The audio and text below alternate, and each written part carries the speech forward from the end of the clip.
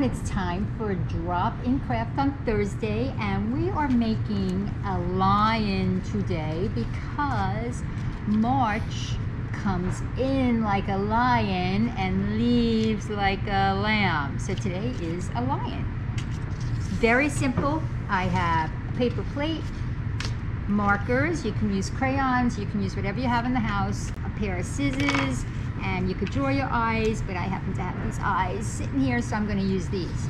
So a lion is a light color, so I am going to color the inside of my circle on yellow with my marker. Just like this. Doesn't have to be perfect. Color, color, color the whole face. And then the fun part's going to be making his mane, his hair around his face. So that could be all different colors. It could be orange, it could be brown, you could put some yellow into it. Whatever colors you want your lion to be. So I colored that whole thing in there. Now the fun part of doing it with a paper plate is you have your little grooves. So when you go over it, see how that works? It's going to actually look like a sun until we make its face. We go around and around. And I'm doing it on the inside of my plate.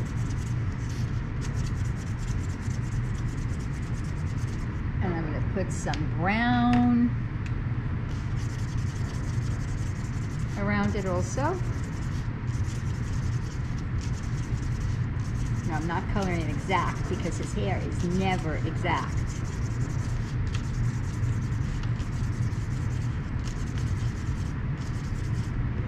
And then we need some ears for a lion, so I'm going to draw some ears up here, like that.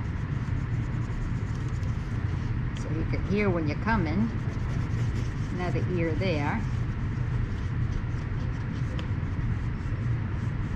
So that's, he can hear you now. He can smell you with his nose. Like a little black nose. I don't think I've ever gotten that close to a lion to see what color his nose is.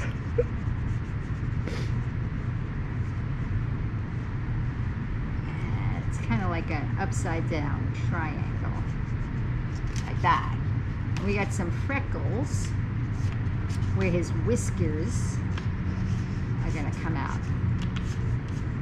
Like that. What do the whiskers do? Whiskers make them feel what's on the side of them.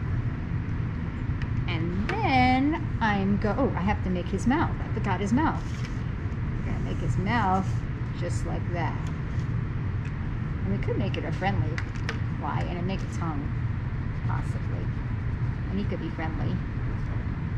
And I'm going to put my eyes on, like that.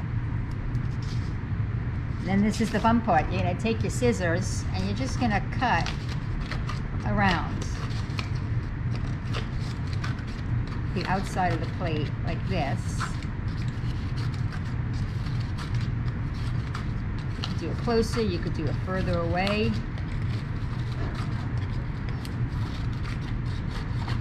All the way around until I get back to the first cut that I made, and then we can kind of just like